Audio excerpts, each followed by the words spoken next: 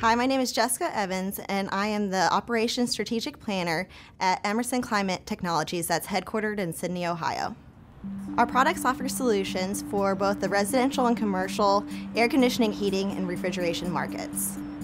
A strategic planner looks at what has been done in the past and then tries to come up with a plan of what the future will look like or can be like by making forecasting models and continuously looking at data to help give upper management the background to make business decisions about our operations.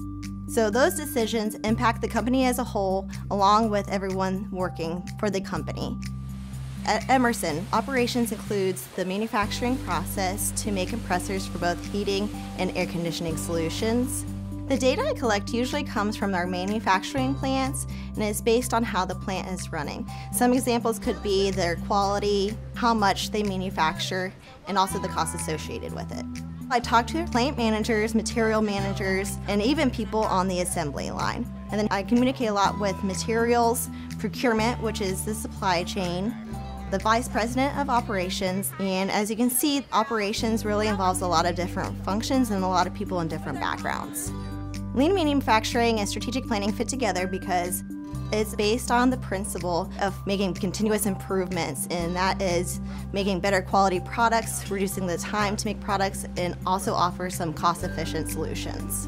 I was born and raised in the Midwest, and I am the baby of 5 older brothers and sisters.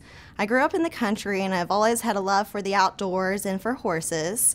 And I feel like my childhood has really helped me to stay grounded throughout my career and to know what hard work is like and to be able to accomplish it. From high school on, my favorite subjects have been math and science because it involved a lot of problem solving and trying to figure out how things work.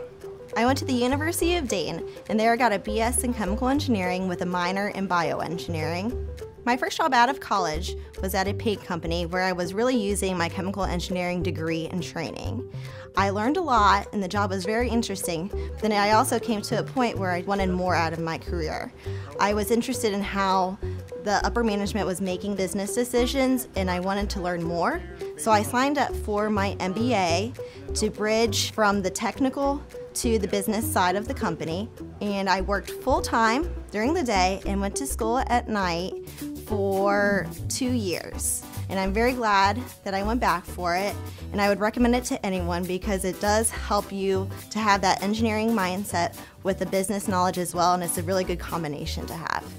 My MBA got me into the door at Emerson.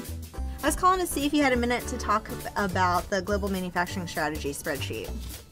My responsibilities at work are to complete my projects and assignments to the best of my ability. And this usually includes gathering data, analyzing it, and interpreting it.